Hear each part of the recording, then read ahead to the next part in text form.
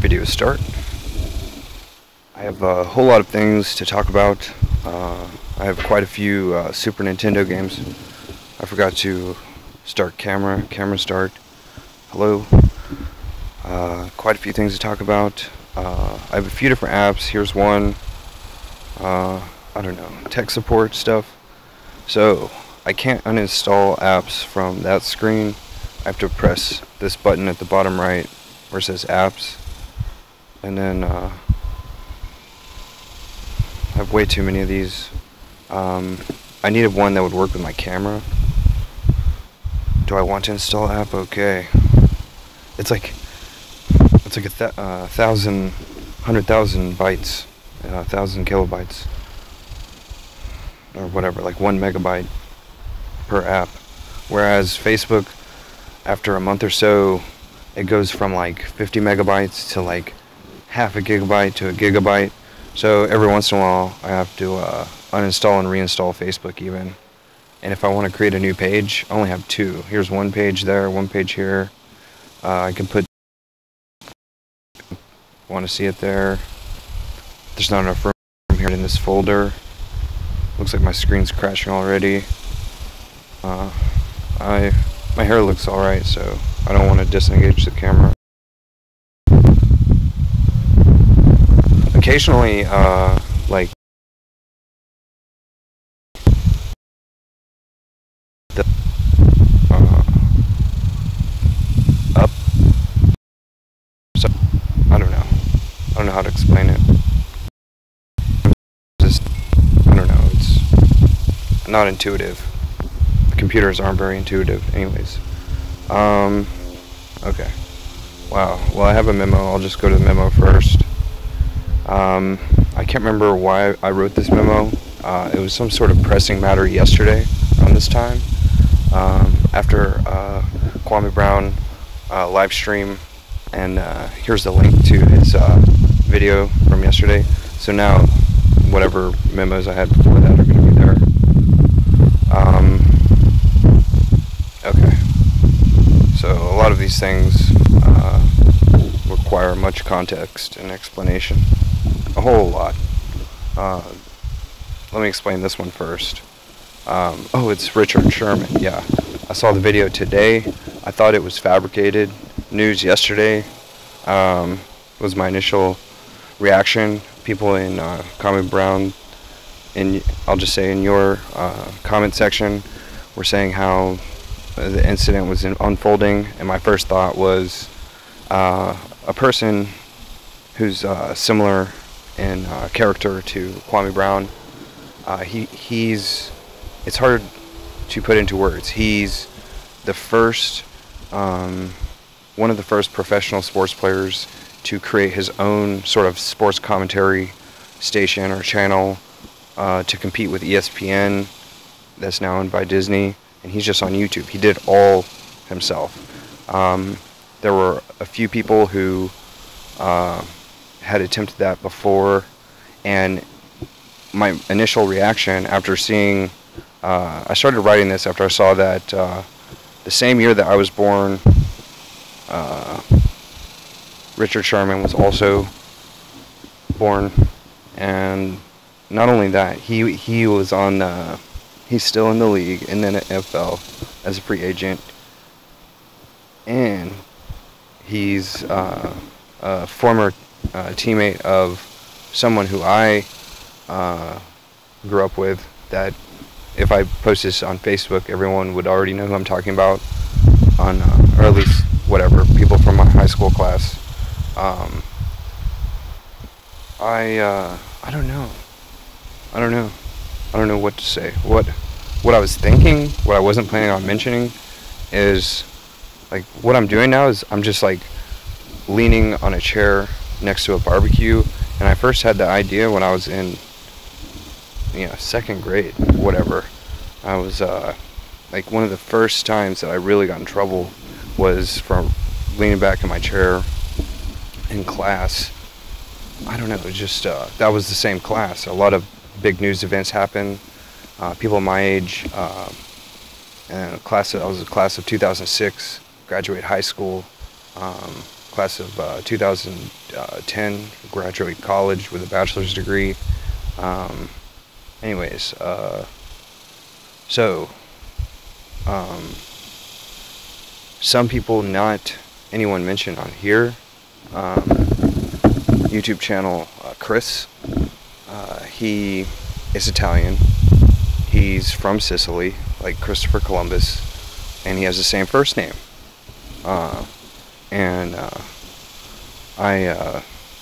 I think one of the last videos on my channel was addressed to him, and it was mentioning Christopher Pyle, aka Gomer Pyle. I don't know, I'm not going to show the video to re-explain what I explained there. I think that's in one of my memos. Oh, this was mentions in a video on a different channel, Brian Glaze channel. I sent a lot of song lyrics into the video premiere live chat, and his very next video he mentioned tons of songs in his videos, and I don't think anyone else notices, so I just wrote them down here. You know, he was saying stuff like he had to be the crash test dummy, or he was the crash test dummy, so that we don't have to be that way, and stuff like that. And here's what I'm talking about. That's Brian Glaze channel. I don't know who I was sending that to. Unidentified Chris. That's the one. That's the video that I made. So here's what we were talking about. Here's Chris Pyle and stuff. The last couple of days, what I was going to do until this pressing matter of Rich Sherman happened. So here we can see that Gomer Pyle paved the way in the culture previously in the Red Line, starting in around 1960, when Christopher Pyle had just joined the military and became a captain, academy professor of military intelligence. They had computers with something called teletype apps or teletypers, where they would take in phone calls and it would automatically be generated into text form and printed out and typed automatically, similar to how voice to text works, or like closed captions that are auto-generated on YouTube and on Facebook now, at least on live videos. So it's completely apparent from 1950 to modern times how Christopher Pyle was sort of piled on with this Gomer Pyle stuff, because we can see when the decline of Gomer Pyle happened in the mid-60s, that was the rise of Chris, and then the pile-on happened right here when Gomer Pyle regained his popularity up into the peak right here, in the mid-aughts, or whenever that is. So in my memo I had mentioned Houdini, and so what I was going to try to very briefly make like a brief. There's something in intelligence, a term called a brief. It's like a briefing summary or synopsis or a plot, sort of like on Wikipedia. Like, you know, people are always hearing about certain movies, and I for one don't want to watch these movies at all. I despise Hollywood and most of what it stands for. That's not just me. There's not a whole lot of, you know, most people are head over heels for Hollywood. Anyways, okay. Alright, I don't want to talk about Hollywood. So, I'm going to re-engage the camera. What I just noticed is that it takes phone stuff takes a lot of processing power to engage a camera, whether it be a selfie or something like that. I'm gonna just, so instead of that, I just power up the screen, and then the black reflection, it's just a mirror, so I can fix my hair or do whatever that way. So I would like that. Anyways, let me go to the earliest mentions of Houdini, and I figured the transcript that I would briefly like summarize and off the top of my head, you know, reading it on Wikipedia, stuff like that. Before these reaction videos had become as popular as they are today, one of my ideas for having a big YouTube channel was I would just copy and paste Wikipedia plots and turn them into text form, that would just sort of unfold through a video.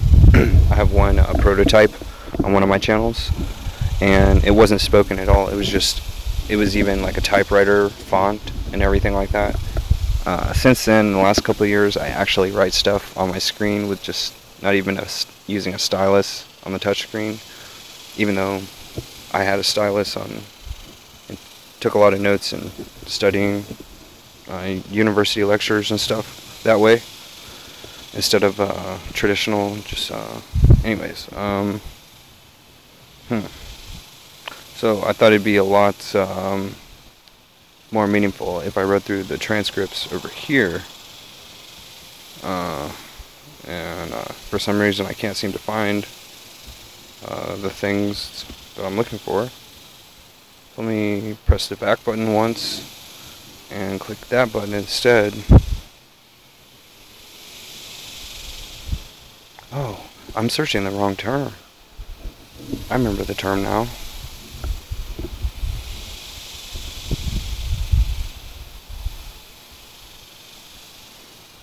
The thing is like in these theaters of committees and stuff, it's like these people are generally curious about these things. Like they're not just like questioning for the sake of it. Like they really want to know. Like is what I've noticed.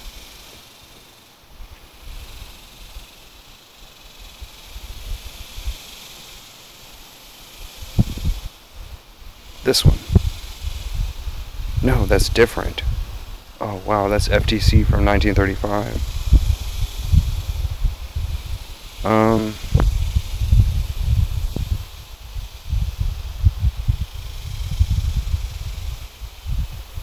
Wow, there's not a whole lot here. I'll have to manually find this. Let me try Houdini.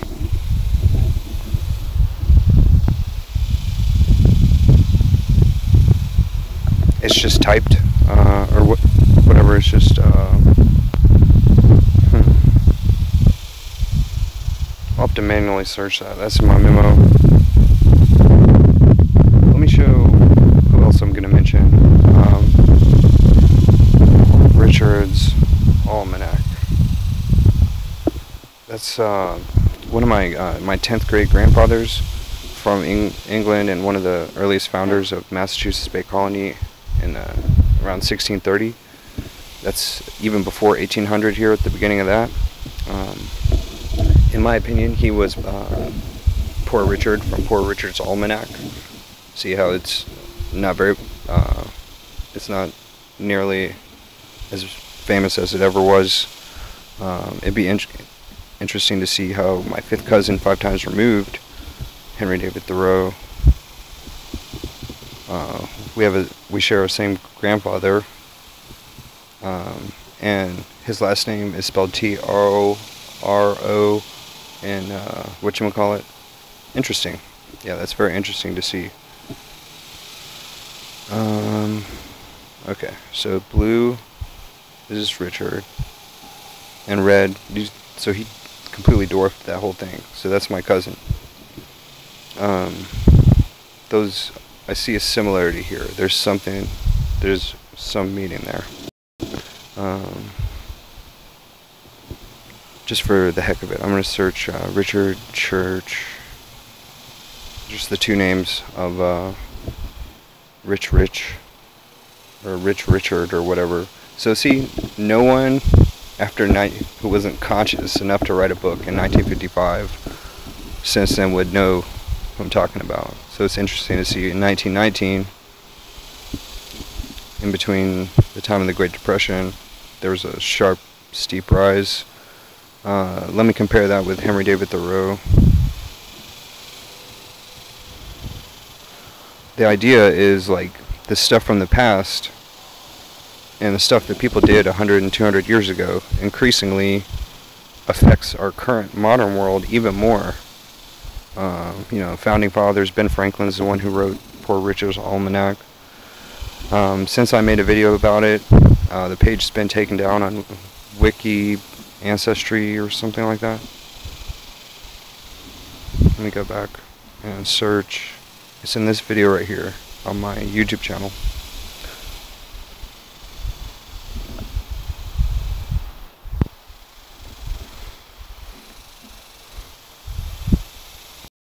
updated my channel name.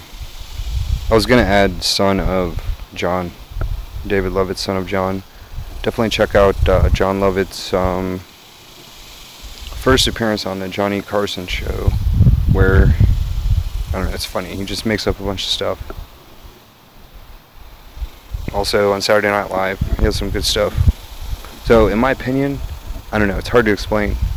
I wouldn't recommend repeating what I say, but it's almost like I'm an illegitimate child of Madonna Ciccone, a musician, and Jon Lovett. It's like, so no matter what I do, like, it's funny or something. So that's just how I see myself, or whatever. So B.F. Skinner, psychologist, very influential. You know, he wrote Walden 3 and interviewed my cousin, who had, you know, he attended Harvard over 100 years before. I always forget his name. I just saw it and I've already forgotten. His name is whatever his name is. So he's comparable too. So here's Richard Church right here.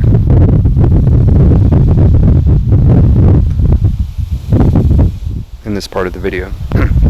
So the joke that I thought of today was, I think a lot of people have forgotten about Samuel L. Jackson's Snakes on a Plane movie, and it's like, here's a picture of my family tree, here is Thoreau, and his name in a different language means bull.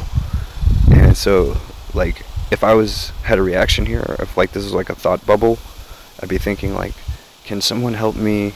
He's already 5 times removed, because he and all his siblings never had any families of their own to speak of, and so their whole genealogy was just stopped right there. So the only people to inherit whatever legacy that they did have are going to be his cousins like me. Anyways, so the idea is the quote, the most well-known quote from Snakes on a Plane movie, like, can someone help me remove this bull from my family tree? And I don't know, I thought of that today, and like that's the main reason I'm recording this video. So there's Richard Church. There was a link to him, and I think it's in here. And here's where the split happens. You know, here's Henry David Thoreau's side, and here's my side. Anyways, so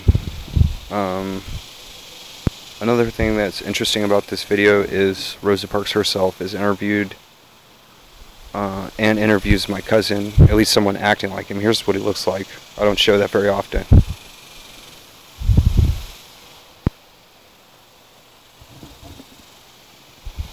I went the wrong way. I think I was seeing myself right there, and it just ends right there. It doesn't show his he had 2 brothers and 1 sister, and they're just gone, completely removed. Very significant parts of American history, though. And so my claim is that this Richard Church at the top of that family tree line is right here, Wikipedia or whatever. Here's information about he was born David Henry Thoreau. I always have to reiterate that because my first name's David.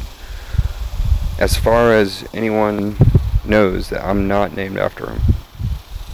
And I think he was embarrassed and ashamed of his name David, you know, King David in the Old Testament, because Israel was not to be established until like 1948, like long after he was alive, over 100 years after he was born. So, see, it says there's currently no text on this page. There used to be. There used to be like information about how he was one of the founders of Massachusetts Bay Colony in like 1630. I'm gonna type in the search. No, I'm not. I'm not gonna. Well, let me search 1608. I'll just search those things. I highlight it. Now I'm gonna tap this. I could tap those options. Here's 3 buttons for options, 3 buttons for options, or I could tap this right here, and I will. And it's going to immediately search that. See? Here's the same site. It says Familypedia right here, Familypedia right here, and here's the information that was there. Shoreditch, London, was there was a prohibition on theater and acting and plays.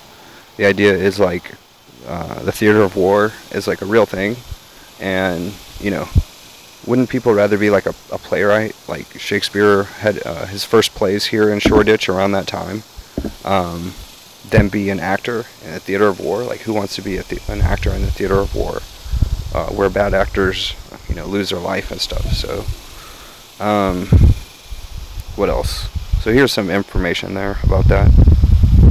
See, he was a junior, and the senior was, he never left England. He was born in 1570. So, in my opinion, he's the Poor Richard from Poor Richard's Almanac. There's stuff like Thomas Paine, Common Sense, different things like that, books like that, that led the Enlightenment era, founding of our country and stuff like that. So, when I say our, I mean Italians. No, I'm just kidding.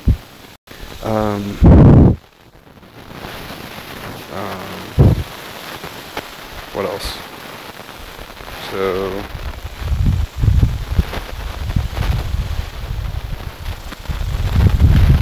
So instead of reading a transcript of TV shows like The Wire or The Sopranos, I'm just going to read it like briefly, like fast, like whatever, and summarize it. Because the lessons are important, there's no debating that like stuff in the media both affects the world that we live in, and stuff in the world we live in affects stuff in the media, and especially social media, right? So it's just periodic camera engagement. Okay, so here's the invite that I sent out to Gematria Effect News YouTube channel. And the thing is that also in my family tree, there's a line of Hubbards, and my grandfather George Hubbard Campbell, there's some information on Wikipedia. He was a co-founder of a record company that in Fort Worth, and that made that very well-known song in the 90s. It's called Last Kiss, and in the 60s, in the 90s it was Pearl Jam, but in the 1960s it was the Cavaliers band, and my grandfather was a co-founder of that record company. That information's on Wikipedia, on someone else's page actually, Major Bill Smith, and he's a big radio personality. Even though he had no radio show of his own, he used to call in. He started the whole trend of Elvis Lives. He wrote a book and sort of trademarked the idea that Elvis lives, because those two words have the exact same letters, like either in reverse or just like switched around or whatever. That's Major Bill Smith, easy name to remember. On his Wikipedia page, it links to LaCam Records. That's my grandfather George Hubbard Campbell. It was half Campbell and half like Major Bill Smith's wife's name or something like that. Anyways, some stuff that happened in the 50s was a lot more significant. Hopefully I can talk about that sometime, involving RCA record company taking someone's mixtape and turning it into like and using someone's mixtape to completely, and gave it to someone else and kept all the proceedings. And it was a very major case involving Ben Blue, a comedian, one of the first guys to have a variety show in the early 1950s, long before Johnny Carson, long before Bob Hope even. He was like the first variety show guy on TV. Sued RCA and someone who's associated with my grandpa, songwriters, and it's a long story. Ben Blue had a son named Tom Blue, and he has his own Wikipedia page on Magicpedia.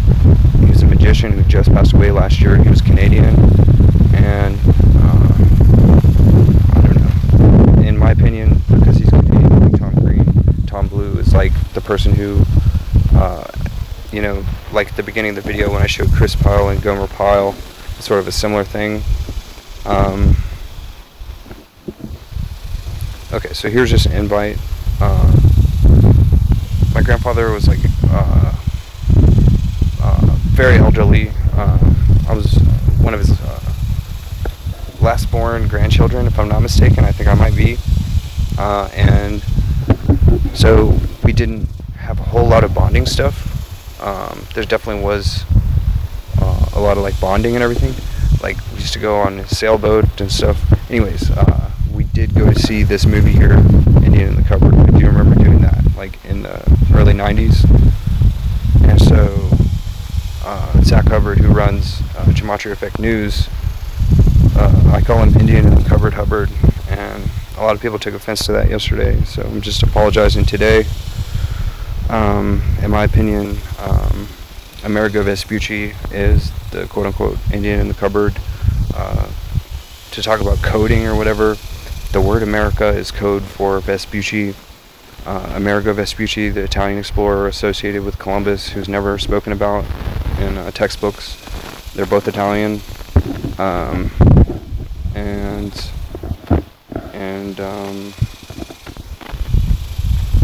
So America, the word, is code for Amerigo Vespucci's first name, and that's sort of code for half, like the Mary part I've mentioned before. The Mary part in America and Amerigo is like Jesus, Mother Mary, same as Mary in Maryland, stuff like that.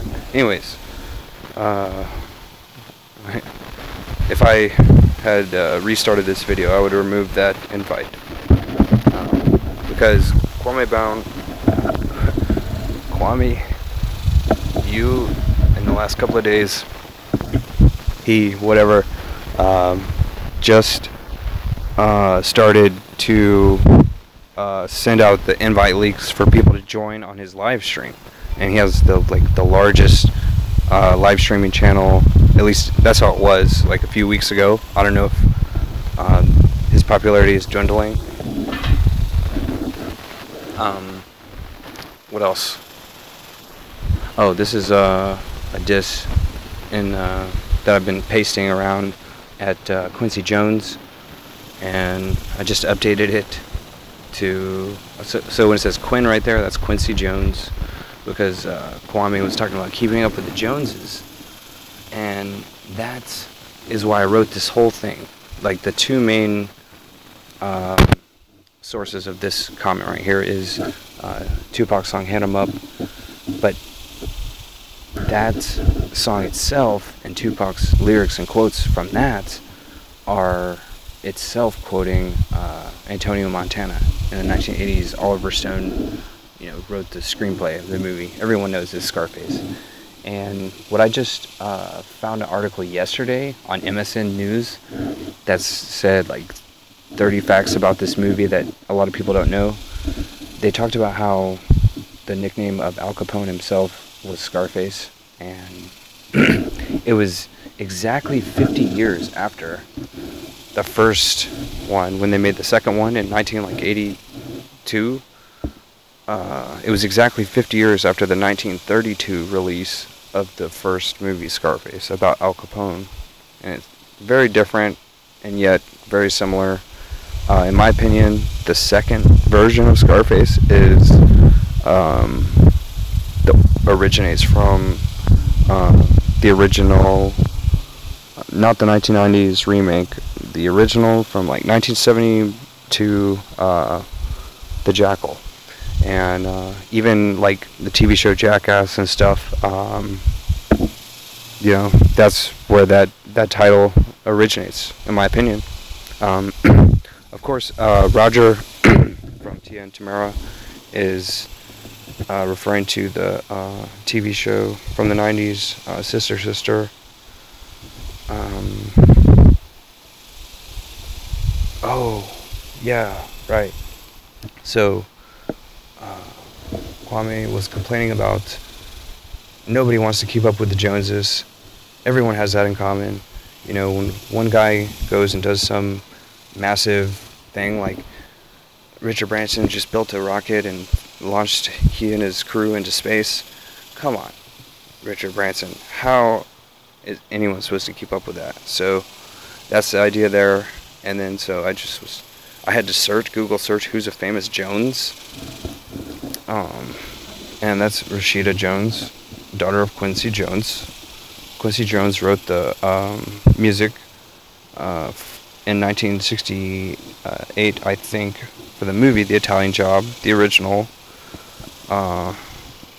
Quincy Jones, very significant. What else? This Tasmanian Devil thing. So yeah, so it just so happened that yesterday I did like a Mickey Mouse voice, and I mentioned the Tasmanian Devil, the Looney Tunes character. It's a really funny impression. I've never attempted that. It would be funny. Anyways, that's what that's about.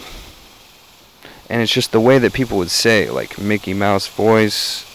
It would be the same way of, like, Rashida Jones voice, or Rashida Jones look, or whatever. And it's the same way people say Joneses rather than just Jones. I don't know. That's just a personal note, I guess.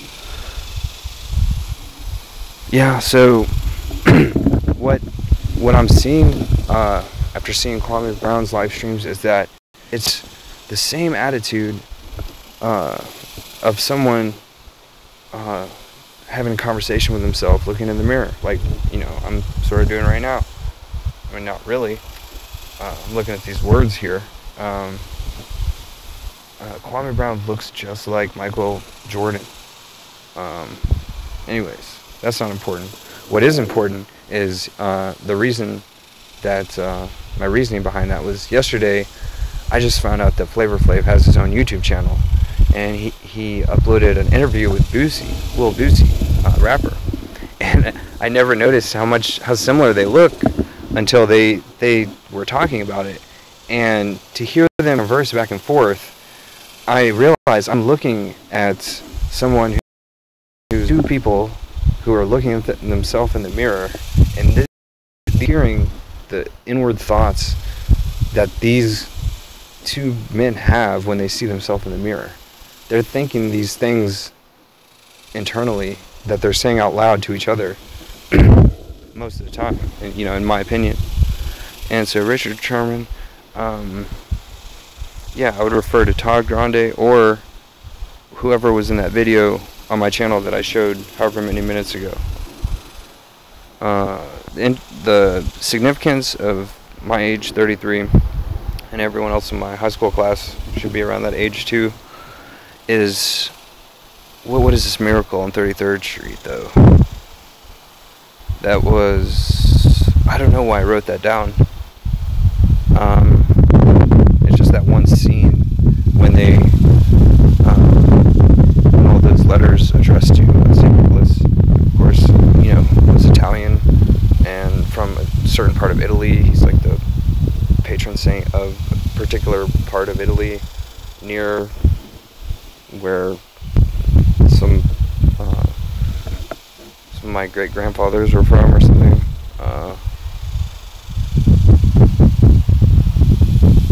I'm telling you way too much.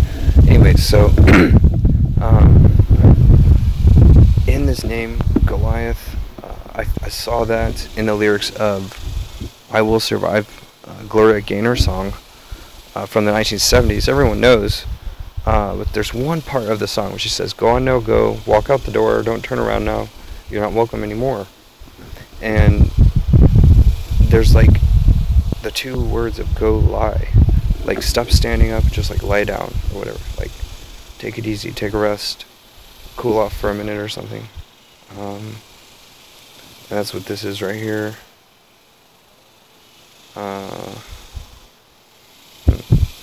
So I think that's everything.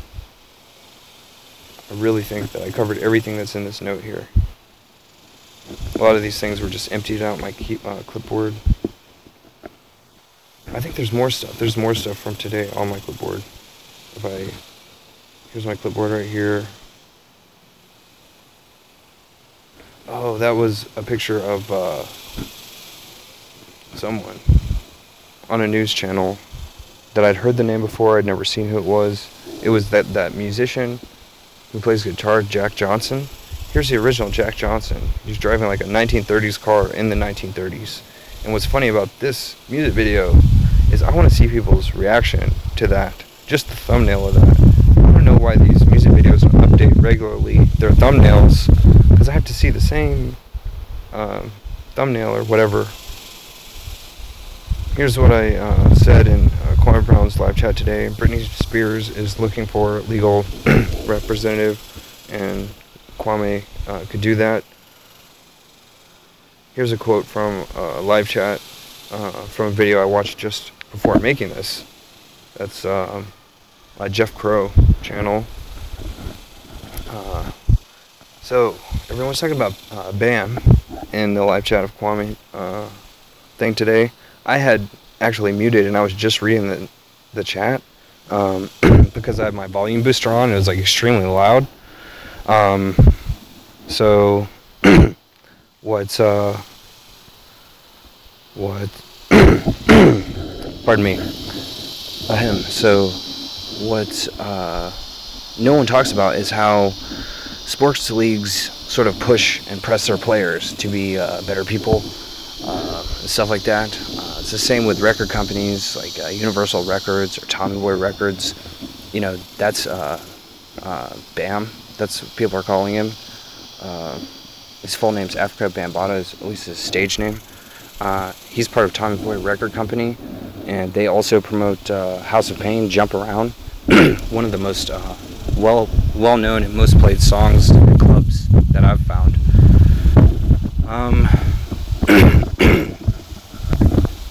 Okay, well, I definitely need some water or something. It's like extremely hot. Okay, what was I gonna say? Oh, I said I'll send that invite to Bam Margera on Instagram. I really don't want to. I'd have to have someone else do that. I wouldn't even want to send that myself. So, because everyone was chanting for Bam in the live chat today, so why not send this Streamlabs video link for them to join, someone to join in, and why couldn't that be Bam Margera instead? So, I'm sure there's like tons of other things to say. I want to see if it shows. See, it says right here. Feels like 98, so it's like extremely hot. I need something to drink. I don't know if I'll dismiss these things. I'll dismiss. I mean, that phone number, you know, message me on Facebook or something. What's the problem? I don't know who your number is. So definitely check out Todd Grande. My idea was to try to donate to Todd Grande like $100 to start pressing on people that are affecting my life inadvertently or intentionally. And that's not, I don't know, that's a personal note, I don't know. Oh, and so, like, because I'm age 33, I'm sort of like, I'm the ambassador in between young and old. So, like, I'm the guy to reach out to like, if young people want to talk to elders, or if elders want to talk to the youth, I'm the guy, because I'm 33 right now. So, I suppose that's all for now. Re-engage the camera, make sure my hair looks okay. I guess it looks alright. So, alright, video over.